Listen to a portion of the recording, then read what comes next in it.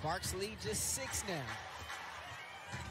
Lou, fouled on the three-point attempt, and that's going to be Diggins-Smith.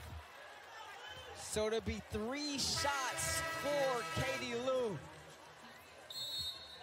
When we come back, we'll step aside. Sparks.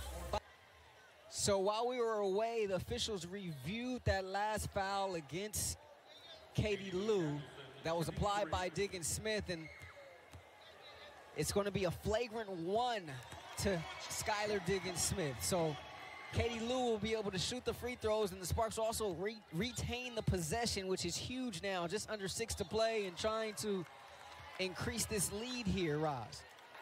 Can they hold on with this lead? And it's a mental challenge. Skylar Diggins-Smith given a flagrant 1 for this foul on Katie Lou Samuelson. It's like she landed in Katie Lou's landing zone.